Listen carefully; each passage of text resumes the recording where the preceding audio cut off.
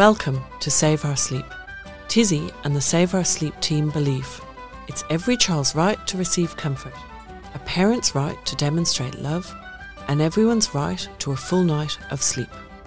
This podcast is not a medical or scientific volume, but a collection of tried and tested solutions and tips based on my many years of experience with babies and young children. Its main purpose is to help parents understand and avoid sleep problems in young babies and toddlers. We'd like to recognise the Wadawurrung people who are the traditional owners of this region, which Tizzie and myself live and are recording today's podcast on. We acknowledge and respect that they have taken care of this land and water and raised children in this nation for over an extraordinary 70,000 years. The Save Our Sleep podcast is dedicated to helping you prevent and solve sleep problems while having some fun along the way.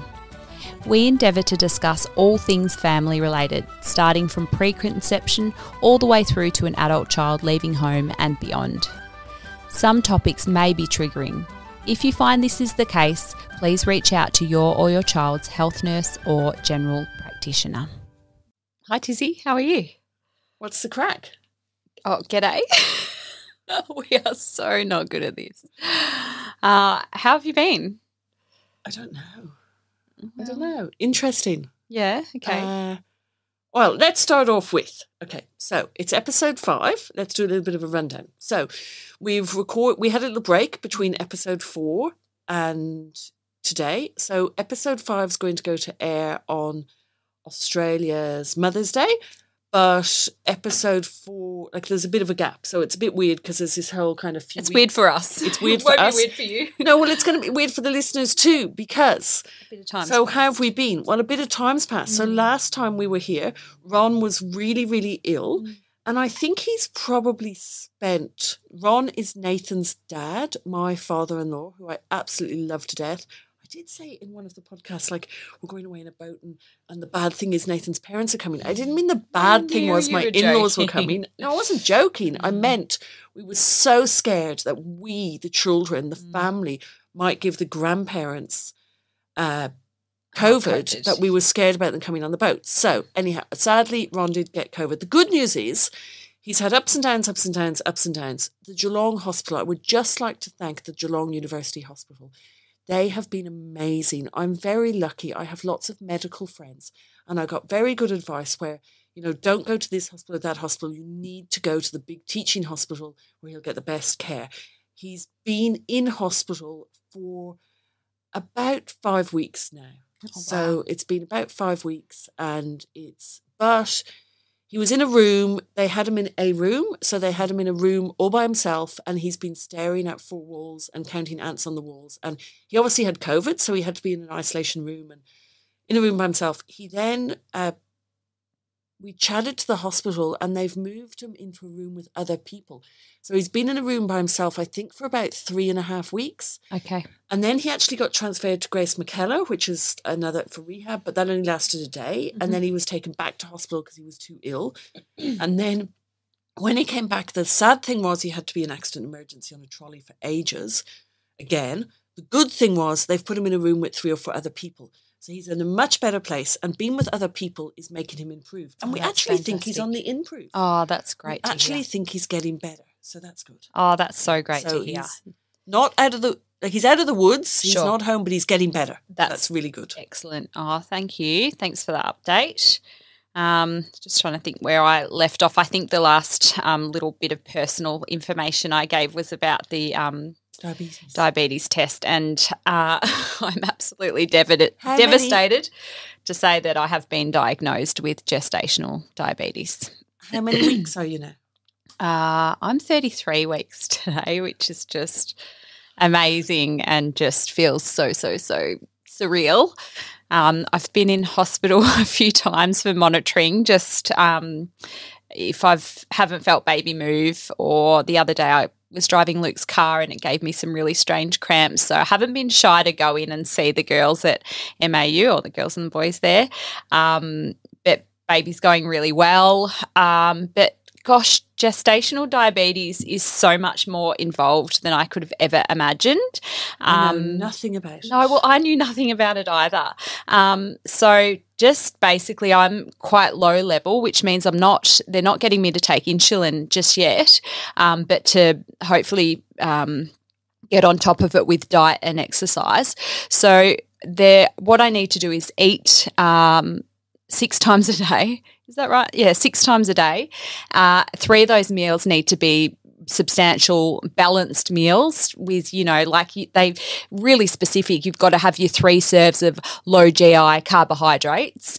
And then I can't eat anything for 2 hours after that. And then I have to test my blood sugar levels 2 hours after I've eaten, and then I can go ahead and eat again for a bit. And it is so tricky to do, especially when you've already got kids. So you would know that most carers might be lucky to eat a full brekkie without standing up and tending to a child's nappy or something like that. And then I've just eaten the scraps from the boys all day, and then I might get a full dinner at the end of the day. So just eating solid meals in a 24-hour period I'm finding really, really tricky. And I've got to exercise too. My numbers are spiking. I'm getting a bit of help. And hopefully I can get on top of it. But at this stage, 33 weeks is fantastic. Yes. So I had Dara at a lot earlier than that. And I had, there's debate as to actually how long I had gone with Dara and so on. So we're not going to put dates on it. But I had Killian, I think, at 34 weeks. The doctors thought 34 weeks. I always thought he was 35 weeks, and he came out breastfeeding, so I think he was 35 weeks. Yep. And then Kieran I had at 32 weeks. They said I couldn't go past 30 weeks, and I had him at 32 weeks. So to me, I'm like so excited because I think your baby's cooked and will come out doing really well, and I think we're kind of past the risk. So even though you're trying to do this diabetes and it's scary, I'm also very excited because I think it's good. Yes, I agree. Yeah, definitely. Yeah. So looking forward to next week's update on your diabetes. Yes. And and congratulations for getting to 33 weeks. What was it like when you passed the milestone? The boys came at 25 weeks and 3 days. So it must have been a bit of passing that milestone. How was that? Yeah. It was a subconscious thing for me, and the really bizarre thing, it wasn't at the 25 weeks and 3 days, but it was when we ticked over to 25 weeks, which I was surprised because on the app on my phone that I'm using to follow my weekly progress, it sort of ticked over a day earlier than I expected. And it must have played on my mind because I got for the first time ever Braxton Hicks that night. And it was just so bizarre, and I haven't had them since, except for those funny cramps in Luke's car the other day, but it must have been the angle I was sitting on. But so it definitely, I didn't think that it affected me that much, especially because it was only 25 weeks, not and the 3 days, but it must have, and it must have had a physiological impact on me, which I just find is so incredible. Yeah, absolutely fascinating. Yeah. So that's us, and what do you think? So this is your last Mother's Day as a mother with 2 running around children, because this is Mother's Day. So today, when this goes to air, it'll be the Australian Mother's Day now. Happy Mother's Day. I remember Mother's Day's been very interesting for me. I've had some very hard Mother's Days. Maybe we'll do a little bit of extra chatting today because it is Mother's Day, and normally we'd only do a few minutes at the beginning, but I had a lot of pregnancy loss, and I found Mother's Day really, really hard because in one of my obstetrician appointments, the obstetrician actually asked Nathan to leave the room, and then he asked if Nathan was the father of all of our pregnancies. And that was the point where I thought, oh, well, if Nathan's a father, I'm a mother, Yeah. And I found Mother's Day really hard before I'd brought a baby home from hospital because it was Mother's Day and I had all these sort of full starts and no baby at home with us. Then, and I don't really remember my first Mother's Day with Dara, but I do remember my first Mother's Day with Killian, but only because it was a different type of thing. So what happened was I'd missed the Irish Mum's Day because that happens must be in March. Right. And now it was Australian's Mother's Day. And we were over in Italy following the Giro, and Nathan's friend was cycling in the Giro, and we were over in Italy following the Giro. And we decided to take a day away from the Giro. And I get very angry when I'm hungry. How do you say it? Hangry? Hangry. Just quickly, sorry, what's the Giro? The Giro, it's a bit like the Tour de France, but it's the Italians version and it's pink. Okay. So we were at the Giro, okay? And it was pink. And anyway, we were over there and we put in the navigator to not go on the main roads. We wanted to go on the not main roads, okay? So we decided that we were going to go following the race, and we'll talk more about the Tour de France, which isn't as exciting, or the Giro as you think it is, because you just do a lot of driving between stages. Anyhow, we decided to not go on the road, and we're driving. So we put in don't go on motorways, and we're driving and driving and driving, and we drive and drive, and we must have driven for about 12 hours. And this was with an 18 or probably a 21-month-old and a 5-month-old. And it had said there was a campsite, but we couldn't find and we drove and we drove and we drove and we drove. And seriously, I swear we drove for days. And then eventually it was pitch black and we found this campsite. And I want to find the campsite again. I don't know how I'm going to do it. I wonder if I can go back and look at mobile phone bills. Actually, that might be a really good idea. Anyhow, we went to this campsite. We got there. It was pitch black. And Nathan got out of the camper van to go and ask. And he got attacked by a dog. And I was just like, oh my God, I can't be at this campsite because I've got a small baby and a toddler and this dog's going to, and it was awful. It was absolutely awful. And I was starving and I have a bit of an eating disorder and I'm funny about where I can eat. Yeah. And I was just so worried about this. And there was no food. We had no food. The fridge was broken. We had no food. I was a breastfeeding mum. Oh my God. There was no food in the camper. This was pretty bad. Okay. Anyway, so Nathan goes in and it's like, Joseph and Mary, is there any room at the inn? And the guy goes, yeah. And we parked up next to the one other camper van. Anyhow, we went in. They told us to come in and they'd cook us dinner. And he said, I've got no food. We've got no food in. We weren't expecting you, but we'll cook you dinner with the scraps that we have here. Oh my goodness. The food kept coming. I think it was the best food and the best Mother's Day I've ever had. Oh, bellissimo. I think it was the best food I've ever eaten. Yeah, wow. And this guy just kept bringing all this food. And then Nathan and I were so full. And then he brought us like these little serves of ice cream. What's it called? The gelato or something? Right. And we were like, oh, thank God the meal's over. No, it was between courses. We had souffle, we had steak, we had... And then the actual dessert was a sponge cake filled with ice cream. Oh, this guy it was the best food we've ever eaten, maybe because we were starving. Then we went to bed in the camper van and we got up in the morning. And it was the most amazing place. It was a children's farm. We ended up staying for 3 days. It was the most amazing campsite we've ever been to. Yeah. So that was our good Mother's Day that started as a disaster. Yes, and eventually we got back to the Giro. Oh, you'll never forget it. What a great story. I love it. Yeah. Oh, that's beautiful. Can you remember a first Mother's Day? Not really. I was in hospital. The boys are still in hospital. So I don't know. Yeah, I think I got photos. I think I'm in the paper somewhere if you want to look up the Royal Women's website or, maybe their socials or something. But I just remember just an overwhelm of feeling grateful. Yeah. And the boys were in hospital for about 100 days? Yeah, so Sid 99 and Otto 121. You're a numbers woman. I'm surprised you don't remember those. Okay, that's my homework. But I'll never forget them. Mother's Day is just, all I've ever wanted to be is a mum. So it's just a beautiful day to be grateful and thankful. Yeah. Talking of Mother's Day, I have some mothering to do. I have to correct my incorrect information on my children's ages. I got very confused. Now, maybe I shouldn't try again. So Kieran, very unprepared. Have you got to read? It's not written down on your notes. Kieran is 7. Killian is 12. And Dara is 14. And Ruby and Ivy, who are not our children, who spend a lot of time with us, are now 10. Ivy is now 10. And Ruby is now 13. Okay. Because Killian catches up with her in October and it's the same day as her mother's birthday. Okay, so apologies, children, for not knowing your ages. Actually, all of my children have gone up 1 year in age since our first podcast. There you go. Let's move on. Episode 5, we are going to talk about Zoe's favourite subject. Yeah, I do love this subject, baby talk. And can I start the topic by reading your first paragraph of the book, Tizzie? because I Of the really book, like this. Baby in the Talk. book, yeah, so Yes. page 20 it is. So Tizzie has, I believe you should talk to your baby as if she is an adult from day one. Start by telling your baby what you're going to do to her rather than just doing it. For example, before pulling her legs up to change her nappy, explain why. This helps your baby to feel much more in control and will give her a feeling of security. And.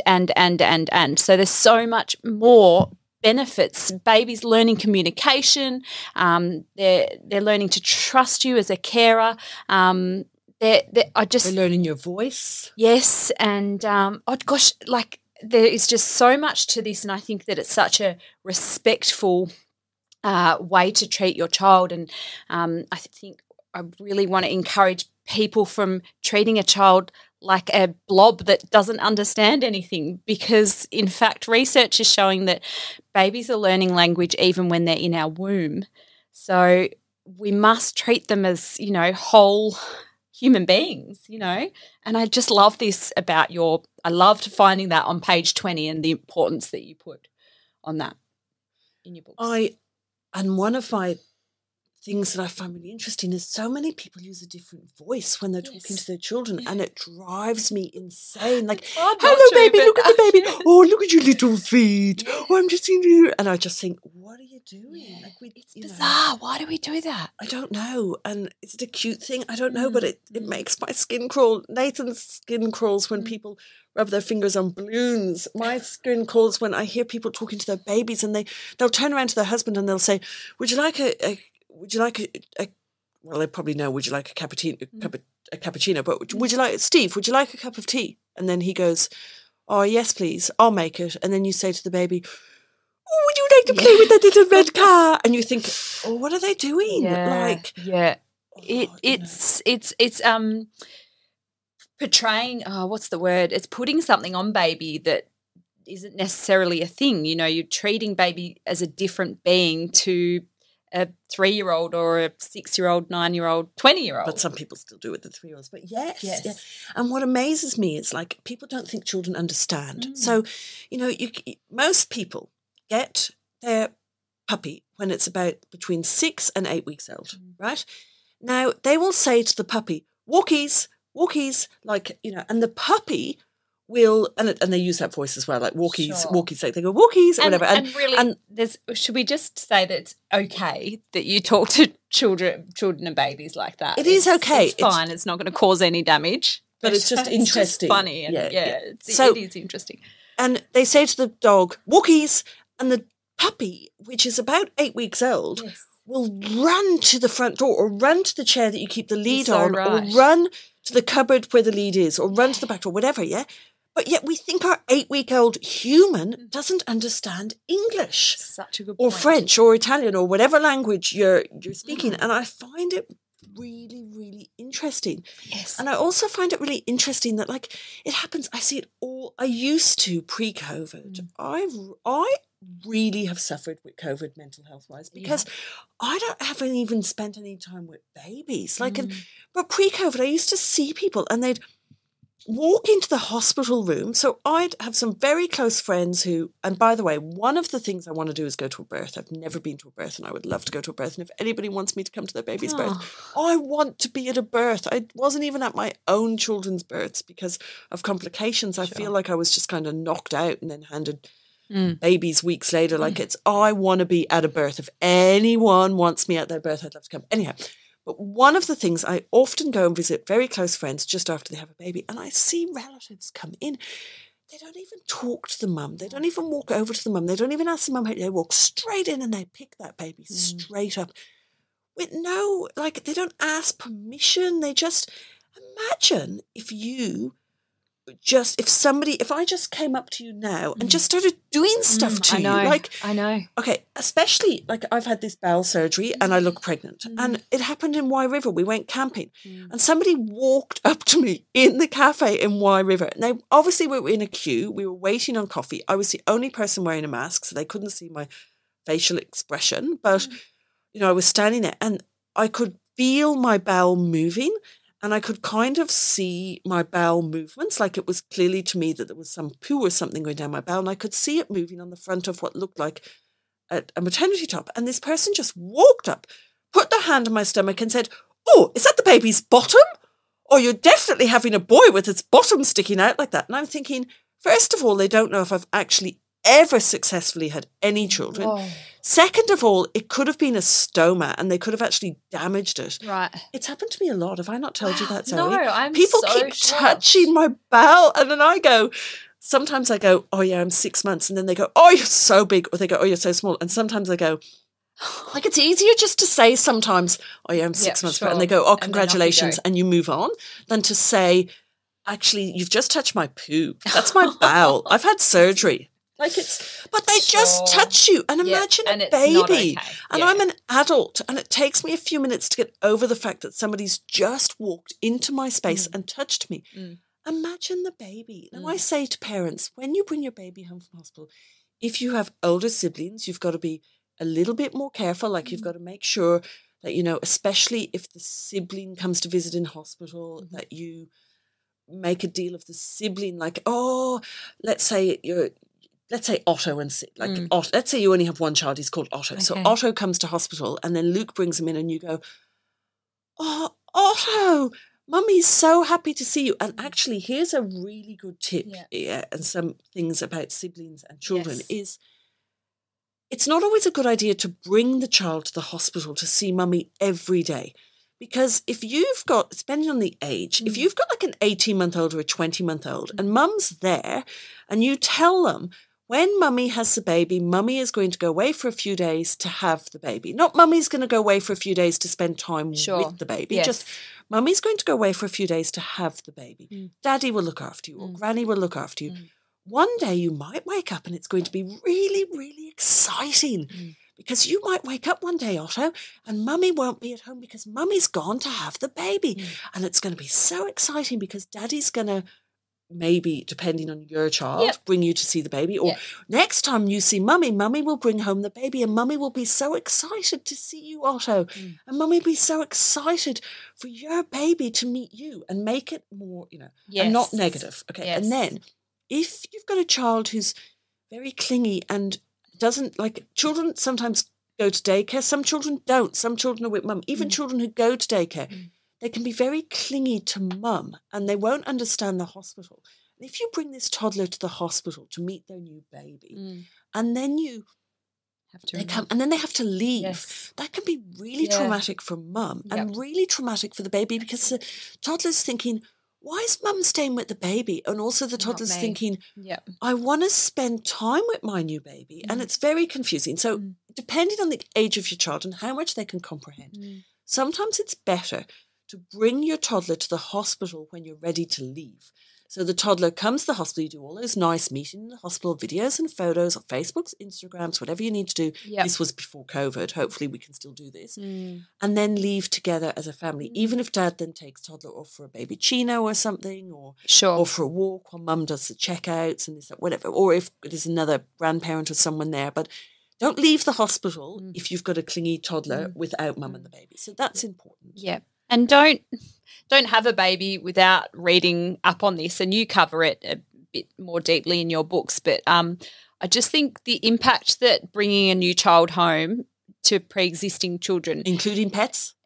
Oh, no, pets. No, because if you've never had a baby, your pets are your children. Yes, but no, that's a whole nother topic, because I did do that with our dog, with the boys, and we actually made it nothing, and it was nothing. We didn't do the introduction to the dog or anything like that, and we just brought them home and said, "G'day, Louie," to the dog, and just acted like it was nothing, and so Louie didn't think it was anything, and it was never a thing. And but is Louie an outdoor dog? Oh, yeah, a bit of both, probably. Slightly So more I've got outdoor. clients and friends who their cats and their dogs are everything, okay? So I teach some of my clients, to have a mat on the ground that the dog's not allowed on way before the baby comes. But that's a whole other subject, so that the dog knows not to go on the mat. And then when the baby arrives and goes on the mat, but that could be a whole topic in itself, and we won't go into it today. Yeah. But back to baby talk. So you're bringing the baby home from hospital, and if you don't have another sibling, you're bringing the baby home from hospital. If you don't have another sibling, then You can bring the baby in and go, this is mummy's office and this is where you're going to live, and talk to the baby like a human. And then when you go, even in hospital, when you go to change the baby's bottom, say, take their feet. Can you lift your bottom up? Mummy's just going to change your nappy. And you said to me recently, Zoe, that you loved on the video. So I have a YouTube video of how to put a baby. It's some places it's called 5-week-old baby, and some places it's called how to put a newborn baby to bed. And it's a new video. And at the moment, there's a little baby with a green comforter on the front. It's so cute. Mac was a baby. Mm-hmm. And I said to Mac, oh, Tizzie's just doing this and Tizzie's just, and I didn't realise, and you said to me afterwards, I love the way, and I had to go back and watch it, but I didn't even, it's so natural to me. Yes. I'm just going to, like with a toddler, I'm just going to lift you up and put you into the car seat. You know, I don't just pick them up and put them into the car seat. And that way, at least with my kids, they can protect their head in case I whack them again on the door frame. How many people have whacked their kids' heads on the door frame of the car? You know, but very, very important. Very, very important that I'm going to lift your bum up when I'm, when I'm changing a nappy. Can you lift your bum up? Is it okay if mummy does this? Yes. And really chat to them. And another word that it teaches or helps babies become aware of is autonomy and a sense of self. So we're growing our children these days to understand that it's their body, their choice. So we don't force, go and give Auntie Sue a kiss. You know, we don't do that anymore. Would you like to give Auntie Sue a kiss goodbye? Yes. And so that starts from a baby. You know, I'm going to pick you up now. Is that okay? And get them involved. You know, I had some children who I used to have in my care, and I'd say to them, you know, would you like to? So we're going to go now. You know, you're going to go now. You're going to leave, and you're going to go and offer it such and such. And what are we doing? A handshake, a fist, this. Yep. And one of the children was really huggy and always wanted to hug me and kiss me and hold me, and was very, and sometimes I think, is it too much? Like, is the other person here watching how I'm caring for these children not going to like this? You know, which is a horrible thing because it's beautiful. But the other child was very standoffish, and I'd say, do you want to do a fist, a high five, or this? No. Oh, that's okay. Would you like to say goodbye to Tizzie? No, that's okay. And then on about week 7, it was like, high five. And then one day out of nowhere, when it was time to go, this kid just hugged me. Yeah. And we'd really built genuine that respect. And wanted to get in for the hug before the sibling who'd hugged me from day one got in for the hug. Like it is. I love that. Children are amazing. They are. And so, but back to the baby talk for a minute. So what's really a couple of things which I'd like to touch on with the baby talk is COVID. So pre-COVID. Okay, so let's forget about COVID for a minute and say pre-COVID. I have on my desk at home a little clip from a newspaper where they talk about research that they did where a baby in a pram that faces you when you're walking. Now, picture this. I did a lot of work in London. I spent a lot of time in London. In London, first of all, everybody helps you. You can walk down the street, you get to stairs. There's stairs at the tube station. Everyone helps you lift your pram up and down the stairs. They help you with your children.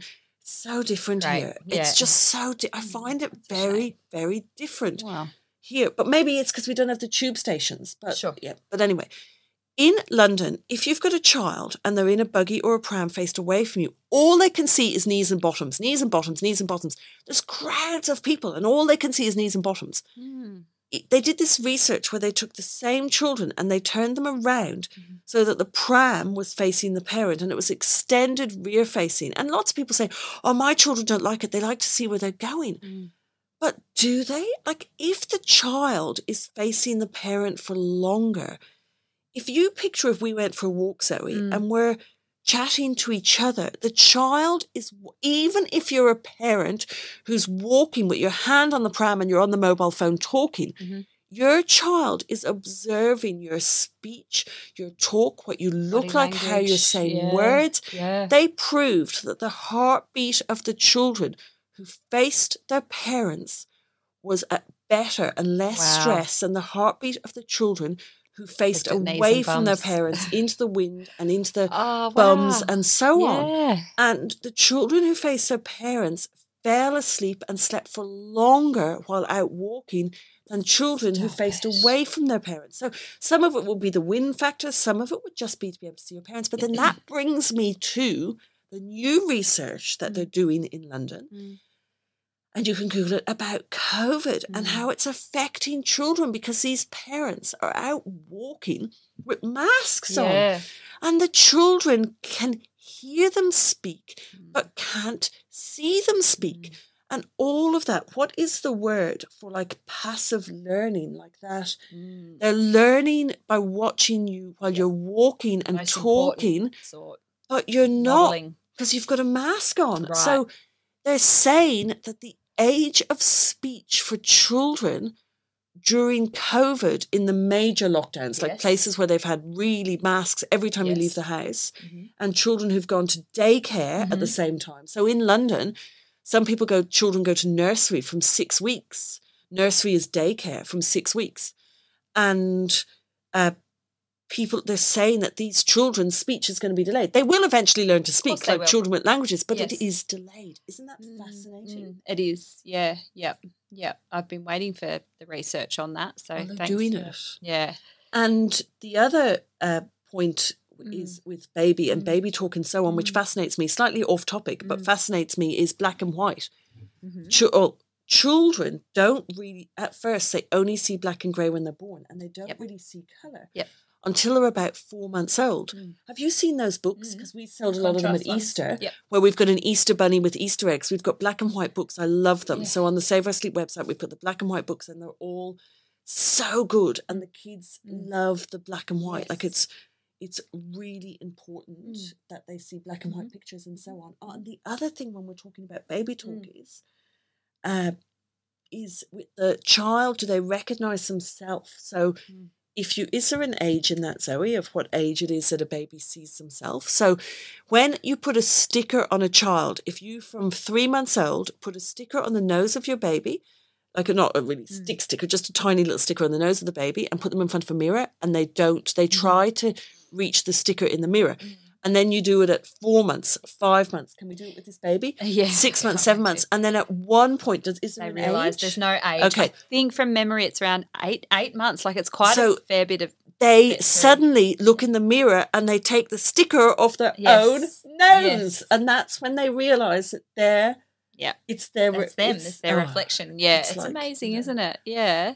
Well, another little bit that I've highlighted here in your baby talk section, Tizzie, is as your babies get older, ask for her, or as your baby gets older, ask her for her cooperation when doing things such as bathing and changing a nappy. And I wanted to bring up a story about Sid and Otto, that once they started walking, they decided they didn't want me to change their nappies anymore.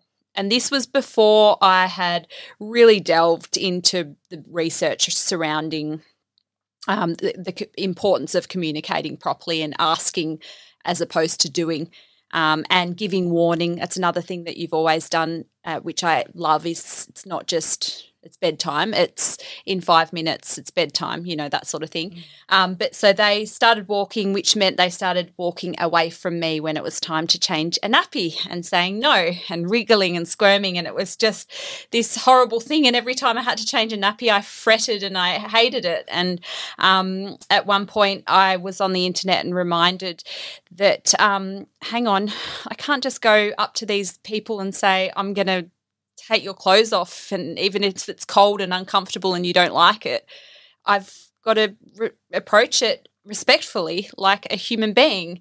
So I changed the narrative, and 2 different ways was asking for cooperation. So, hey, it's time to change your nappy now. Would you like to go and find the wipes for me and help me do that?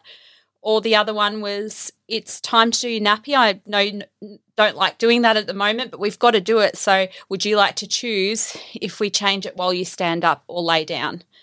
And simply approaching them in this manner, confidently, they would just, it was like these different kids. They go, okay, no problems. And they go, oh, standing up, please. Or they'd go and get the wipes. And it's just like, it's like a piece of magic. And the other thing, which you had 2 children of the same age, and sometimes it's easier and sometimes it's more difficult, but the other thing which is really important is so with me, it was like when I had Dara and Killian, it'd be like I'd say to Dara, I'm just going to take Killian into the bedroom and change his nappy. I'll be back in a minute. Like, it's really important. Like, you don't just disappear. Like, all of these people who are with their children, and then their children are sitting there playing, and then they just, eventually your children get used to you going into the kitchen and coming back with it. But it's good to tell them, like, again, 100%. Communicate with them. Yes. I'm just going to take Killian into the bedroom and change his nappy. I'll be back in a minute. Like, or even with Dara when he was, a small, or any child when they're a small baby and they're lying on the play gym and you need to go to the toilet. Mummy's going to go to the toilet. I'll be back in a minute. They might cry. They might get upset. Yep. And say, I'll be back in a minute. And then they, you're in the toilet and still, you can sort of still call out to them a bit. But it really helps them to communication, but it also helps them when they get bigger. Like, some people find that their 2-year-old has to come in the toilet with them and they can't get out of sight because it's like they remember that mum was there and then she disappeared. For an unknown amount of time. They may get upset and that's okay, but you will come back and they'll learn that you do come back and it's okay if they get a little bit upset. Yeah, and I love that because you've told them you're going to the toilet, so it will take a few times for them to learn that the toilet only means a few minutes. Whereas I'm going to the shops, hey, that's going to be a bit longer. So you're right, it might sort of starve off that separation anxiety because they've learnt to trust mum when she says she's going to the toilet. She's only going for a couple of minutes. If she's going to the shop, she'll be going for longer. And I love too that you would then leave baby there. I'm going to the toilet. And baby might get cross, you said, and that's okay. And baby's allowed to have feelings, and we should validate twins. Them. And yeah, absolutely. Oh, I know you want me to stay. That's annoying that I'm going to leave you for a couple of minutes. And validate and acknowledge the feelings, and go to the toilet and come back and say, how'd you go? And the more you ask and talk to your child in these sorts of scenarios, you're going to learn as well. So before your baby's verbal, you're going to learn those all-important cries and sounds and cues and facial expressions because you're giving them the opportunity to. You're telling them what you're about to do, and then you're observing their response. And the other thing, which is really important, is, Sid, Daddy's going to change your nappy. Yes. Sid, Daddy's, and we should have done more of that. Because they do not want Dad you to reach do a point things. It's like they don't want Dad to put them to bed. And then you have like, Mum's always put them to bed every single night. And then suddenly Dad has to do it. And then it's like, what do we do? Well, dads are hands-on involved, but for some strange reason, we still often are it's routine. It's back to us being robots. It's like, Dad always changed the nappies, and Dad in our house, and Nathan had to. He kept telling the midwives that he wasn't going to change. I find it interesting that I call the nurses in the special care baby unit where I were midwives. Yes. And you call them nurses. I think that's because I think in NICU, I think there's specialised intensive care nurses. And I think in special care, they're midwives. Yeah, I think it's different. Someone needs to answer us on that. Please. And I know it's another name came back to me. There was a lady called Sue. It's so annoying because I loved these midwives. There was one called Sue and there was one called Lisa. I can't believe you remember Lisa's name. And there's one in particular. When I had Kieran at Francis Perry, but then I moved to Geelong, she was a grandmother, and she was saying that she got my book and stuff, and she was so excited, and I just can't remember her name. It's really upsetting I know. me. Yeah, I wish there was. You could go to a website and look them all up. But back to Nathan, getting dads involved. Yeah, but so they kept telling Nathan, Nathan kept saying, I'm not changing any mind. It's not my job. And they thought he was being serious, and they were getting quite upset with him. But it was quite a thing. Like, Nathan's hands are massive. And Nathan had to put these hands in through these windows of this humidity crib and change the nappies through the windows with all of these midwives standing around watching. And then Shannon and Andrew on the next humidity crib, who we ended up being really good friends with, watching as well. Like, poor Nathan was under the spotlight. But then what would happen is, so I don't know how we got into the habit, but it was like Nathan would do all this stuff with Dara, but then I think it was I'd be the one who just put him in the cot. I don't know why. It was Nathan would wrap him and everything, handed me, put him in the cot. And then one night when I'm not there, And like we're like robots. It's all done the same way. I think they don't want to go to bed yes. and it's like, oh, and even now it drives me insane. Like it drives me absolutely insane. I shouldn't admit this, but I work from home and sometimes I'm just dying for Nathan to get home. Yes. So that I can sit down and work uninterrupted. And the terrible thing is I often just work around that 6:30 after dinner before the kids are going to bed. And it's like Nathan is a lifesaver and he has every Monday night at 7:30, he has a life-saving meeting. And he gets to switch off and have this meeting. Me, and I love my children, don't get me wrong, but it's like Nathan puts the kids to bed and then they lie in bed going, Mom! Mommy, Mommy, and I still have to stop what I'm doing, stop working. I mean, don't get me wrong, I love it, but you don't have to say that. But Nathan goes to work, like he leaves the house for and he goes to a surf club meeting, and then he goes away on a surfing weekend. He does say, I don't want to leave my children. People say to me, oh, let's go away on a girls' weekend, and it's like, no, if I've got a weekend, I want to be with my kids. Of course, I love my kids, and my idea of fun is being with my kids, but I'd also like the fact, I'd love to like get a pen and paper at work and how many times have you put them to bed and how many times have I put, like I actually have the whole evening off. And it gets me back to my childhood. We used to lie in bed and we'd go, they're getting me back. They're getting me back for what we did to my mum. We'd lie in bed and we'd go, 1, 2, 3, Mommy!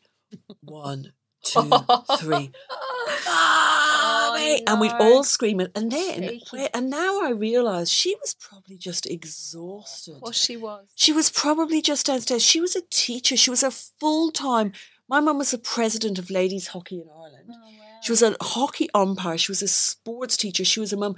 I don't know how she got us all out the door, and they didn't have the same. They didn't have dishwashers and the same time washing, you know. Yeah. And they had to go to the shops to pay the bills and stuff. Like how? I don't know how. But then eventually, when she didn't come, we'd go, no, we didn't call Dad. What'd you do? Oh, so we'd go 1, 2, 3, Prince. And we'd whistle and the dog would come running upstairs and then Mum would come running upstairs to get the dog out of her bedroom. Oh, my goodness. And that is so cheeky. She should have just locked the dog outside. Yes. Do you know what cheeky is? Do you want to know how bold I was as a child? I mean, yeah. So we lived in this house. There was no side gates, so you had to go through the house. So you had to take the bins through the house out. Like they didn't have side gates. Like here you've got houses with side gates, but our houses were like all attached. So to get the bins out, you had to walk through the entire house with the bin. Yeah, to put it out in the street. Like, anyway, we lived in this house. There was no side gates and we had a goldfish pond in the middle of the garden. And I can't remember why, but I cut my sister's doll's clothes up. So my sister got, I think, red doll's clothes and I got pink. So I cut the red ones up. I must have been about 2 or 3 years old, well then. And I cut the doll's clothes up and my mum locked me in the back garden. And I was very, very clever. I've always been ultra, ultra clever. True. So Mum locked me in the back garden and I wanted to get inside. Right. Yeah. So how was I going to get inside? Doggy door? No. I got in the goldfish pond and started screaming that I was drowning. Oh, you are so And she came running out. She got me and she never locked me in the back garden again because she thought I'd fallen in. And I climbed in so carefully backwards and I held. And I can remember to this day being in that freezing cold goldfish pond, screaming for my mum and pretending I'd fallen in. Oh, Mum, you better not listen to the podcast. Very cheeky indeed. That's the so that's baby talk. Now, I think it's time for a reader's question. Yeah, we've harped on for long enough today, I think. So, so each week we're going to take a reader's question. This is a good time to explain. So we're doing the podcast weekly. We're not always going to record them every single week. No. So we're recording ahead. So we'll be recording them weekly, but it's like we're not recording them the same time. Obviously, you know that from podcasts. Now, we're going to be giving away prizes. So if you go to the Instagram page, so we launch competitions. So the Instagram competition this week is, do you know the answer to this, Zoe? Mm-hmm. If a child fell overboard, who would I scream for? No, who's the second person I'd scream for? Do you know the answer? I think so. Am I allowed to say it or not? Yeah, go on. Is it Mrs. Kelly? Yeah. So it's like, I'd like to think I'd jump in and that's in podcast 1, but I wouldn't. I'd stand in my life jacket calling Nathan, and then miss it. Anyhow, that's funny. And then the kids asked me about where did Save Our Sleep come from? So one of the questions on Instagram eventually is going to be, right, where did the name Save Our Sleep come from? So eventually, in some random time in the future, here is the answer. When I lived in London, they were going to build Terminal 2. There's now like Terminal 6 are being built, I think. And there was all these picketers saying, save our sleep, save our sleep, save our sleep. So the answer will be from people picketing, protesting because they wanted to save their sleep. So the answer will be Heathrow Airport. So when we ask, where did the name Save Our Sleep come from? The answer on Instagram will be Heathrow Airport. So watch out for that competition, right? And what do we win? $50 gift voucher for Save Our Sleep. Is that good? Is that what we want to win? Yeah. Okay. So that was one thing. Now, the other thing, so touch on that, Instagram. And also, can you let us know? Can you give us feedback? Can you tell us what you like? If you like hearing about Zoe's gestational diabetes. If you like hearing stories of the past of us, give us feedback of what you like. And questions. You have to go to the support group for the questions. Okay. So there can be questions general, but if you want to ask a question and have it featured on the podcast, you need to join the support group. You join the support group by it's in the show notes. Prevention is better than the cure. And you get your bedding. And Save Our Sleep's got smoke-free bedding, which is really, really important.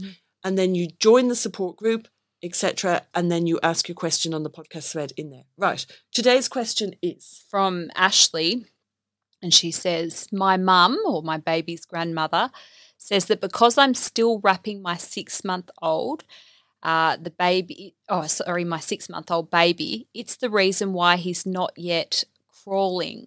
Could the wrapping be stopping him from crawling?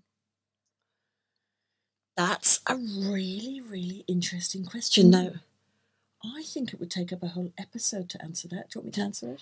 I actually have some personal opinions on that too. So could we just butt in and do a little episode on that? Okay, question? So we've been going through the book. It's a good time to do it. Let's make this our thing. So we're going through the book and we're just about to start chapter 2. So why don't we make episode 6 on crawling, something different. Yeah, great. On moving and crawling and wrapping. Gross motor skills and development. Yes. So we're not experts in that, but you might be. But anyway, so episode 6. So have we got another question that we could do for today? Yeah, let me just bring one up here. All right, let's try Courtney's question. What to do for oversupply issues when the routines want you to express so much? I have had mastitis and multiple blocked milk ducts, but the routines and this forum are adamant about expressing, which I don't understand. So when Courtney says this forum, she means the Save Our Sleep. She does, yep. Well, that's a really hard question to answer just without actually talking to her because the routines in the first few days, we do say to express. So I say that you have to express on the routines to cover growth spurts. So when so clever. So when you're feeding your baby, if you're feeding them a set amount, your breast get used to this not a set amount. When you're feeding one baby, if the baby feeds for like 25 minutes, and when we say 25 minutes, we mean 25 minutes sucking time. So you might do 3 minutes, take them off, burp them. 3 minutes, take them off. It's 25 minutes sucking time, not 25 minutes from the start to the end of the feed. Yeah. And then if you're feeding your baby, then at some point your baby will have a growth spurt, they'll need more food. But because our bodies are like dairy cows, which I often get contradicted for saying we're like dairy cows, your body ends up making a set amount, which is really good and stops engorgement. Yes. But if your baby has a growth spurt, there might not be enough milk. So I say in the routines, and people often say in routine, it says express 30 mils. The next routine says 60, the next says 90, and the next says 30. That's because when you go down to 30, they're roughly having a growth spurt and the extra milk's in your boobs to feed them. Okay. So you need to express to cover the growth spurts. Now, when someone says they've got engorged, I always want to say, did you follow the feeding advice in the hospital? So did you put the baby on each boob for 3 minutes in the first 24 hours? And then 6 minutes in the next 24 hours, and then 9 minutes in the next? Or did you put the baby on and let them suck? Because how you normally get engorged boobs is you've put one baby on and let them suck to the point where your body thinks you've got a 1-year-old who needs a 5-hour feed. And you end up, when your milk comes in, having so much milk because your body thinks that it needs all this extra milk. I'd love to work out why your body hasn't worked it out yet, but it hasn't. After all this time. You know, because like what used to happen in society that was different, I don't know. But, you know, was they always did routines, and have we suddenly gone away from that? Like was the old wise tales, like you said earlier, that this land has been used for, 70,000 years? So 70,000 years ago, did the old wise woman in the are they, can we say tribe? No, in the family? Yeah. Did she tell a woman only to feed for 3 minutes? Have we just gone back to old-fashioned advice? So I want to know, did this Courtney lady, mum, did she really follow, or does she think she followed it because she just thought, well, I'm going to do 3-hour feeds in hospital? Like, you know, because I don't think she could have actually truly followed it and then ended up with engorged breasts. However, out of 1 in about 300 people, yes, somebody might follow it. And they might have followed it exactly. And they might, for some reason, end up with... And then you need to seek medical advice, because that's not normal. If you have followed the routines from day one and followed the times, you should not end up with engorged breasts. And if you do, you will need to express for comfort. It's so important to not go, I've got really engorged boobs. Because let's think about it. You've got no milk. Then your milk starts coming in and your boobs get bigger and bigger and bigger and bigger. And then you end up with all this milk. And then all these people say, including myself, oh, I've got so much milk, I'm so engorged. And then they stop the expressing, they stop this. And then I did this. Is it 6 weeks? They get to 6 weeks and their body suddenly goes, oh, I've worked it out. We've got 1 baby, in your case, 2 babies. We don't need that much milk. Vroom! And it pulls the supply back. And it's like, so you get kind of engorged about 6 weeks and then suddenly your supply drops. And then you don't have enough milk. So yes, you do need to express. It's so important to express. And if you don't want to express and follow my routines, with your first baby, by the time you have a second baby, the expressing isn't as important. But why? Does that mean I don't have to as much? Get used to the milk. You've sort of got more of a feeling of what your boobs, and they get used to it. You still should, but it's not as important. You might find that you can express a little bit less. Or it's like your body gets more used to. Sure. You know, the first time you're feeding a baby, you really need to help your boobs bring the milk in. And learn what to do. Right. Okay. So then, if you're not going to express, don't follow the routines minute by minute until 8 weeks. Okay. So don't follow them until 8 weeks if you're not going to express. What to do instead? Just roughly follow them. Okay. Use them as a guide, you know, and because you may need to feed your baby more. Or actually, the other thing is that topic that we really get in trouble for talking about, you could give formula. So if you don't want to express and when your baby goes through a growth spurt, you could give your baby formula. But then you've got to be really careful because you need to give formula at the same time every day. So you might find that when you first give all of these people say, oh, give the baby a bottle of formula at the last feed at night. That's a stupid thing, silly thing to do, because a baby, when it first has formula, gets really hungry. Okay. So they're going to wake up in the middle of the night more hungry than normal. Right. So you would give formula at the same time every day. If you don't want to express, you could give some formula at the same time every day. But just watch out for your baby getting unsettled at night. They might get hungrier at first and it will pass. It doesn't mean they're intolerant to the formula. And we have on our website small tins of formula. Like we have little 400-gram just-in-case tins. We're the only people who do them, as far as I know. So most people have 900-gram tins, but we do these little small tins so that when your baby's first born, you can just have a little small tin. Or if you're only using formula once a day, or you're only using formula in your baby's solids, we have these little small tins. So look out for those. Yeah, fantastic. Well, that's it, I think. We will talk about crawling in episode 6. Yep, look forward to it. Thanks so much, Tizzie. Happy Mother's Day to everyone. Happy Mother's Day. Bye. You have been listening to the Save Our Sleep podcast, brought to you by the International Baby Whisperer Proprietary Limited.